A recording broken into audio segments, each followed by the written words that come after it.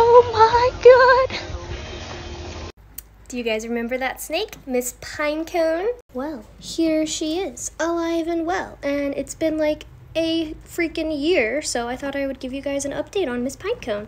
And as you can see, I did decide to keep her because, for one, where I found her was very far away from my house, and she had the tail injury, which at the time was very bad and fresh, but now it's all healed, and I'll show you guys.